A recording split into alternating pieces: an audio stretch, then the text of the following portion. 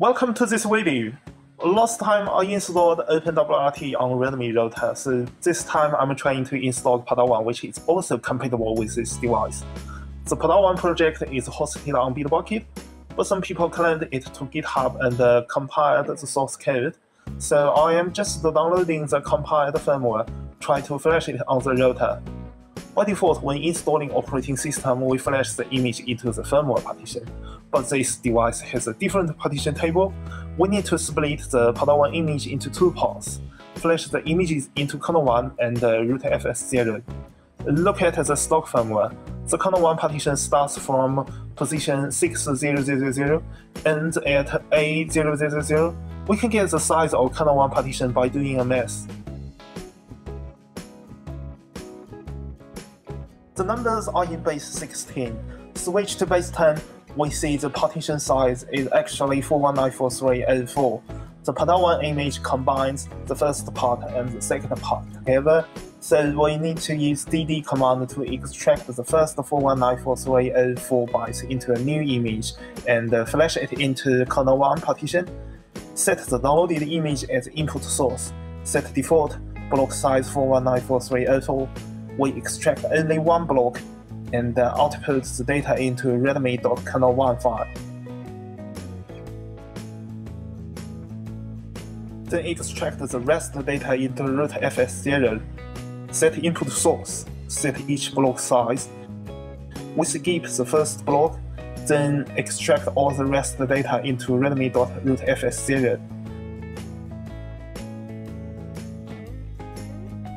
It's simple like this if you are familiar with dd command. Put the two images in the HTTP server root directory. Now we are going to exploit the stock firmware by attacking the PPPoE client.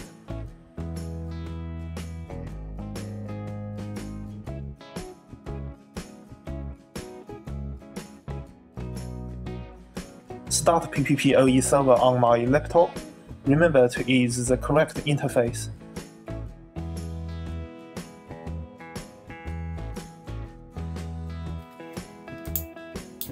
Connect the router to the server.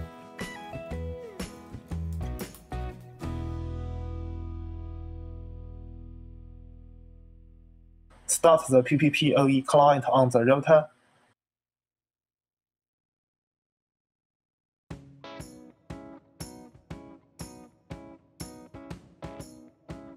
Set server IP address as 177.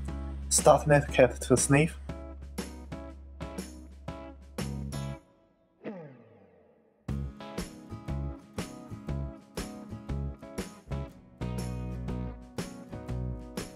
Then run the exploit script.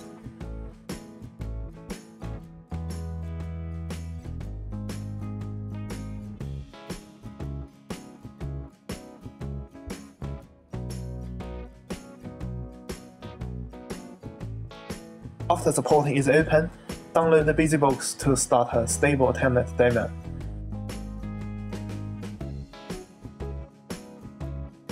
Start a new telnet session. Download the two images from the simple HTTP server.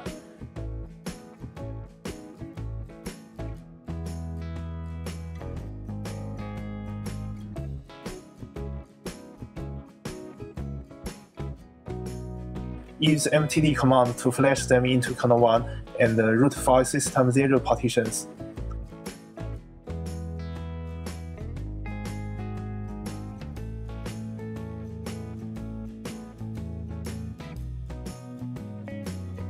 Before reboot, don't forget to unlock the bootloader and set kernel 1 as the default boot partition, save the changes and reboot.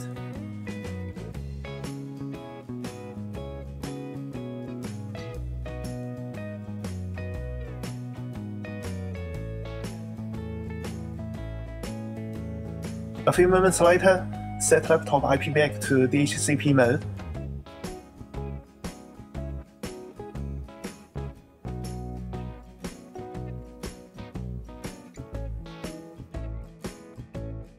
We get our IP address from the router.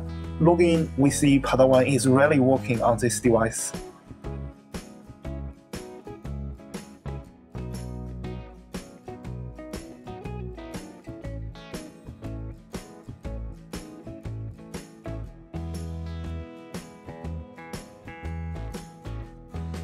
Not every OpenWRT or Padvan firmware can be flashed in this way.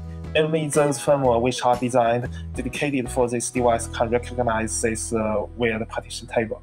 Please leave your comments below and let me know if there's another firmware for this device. Goodbye.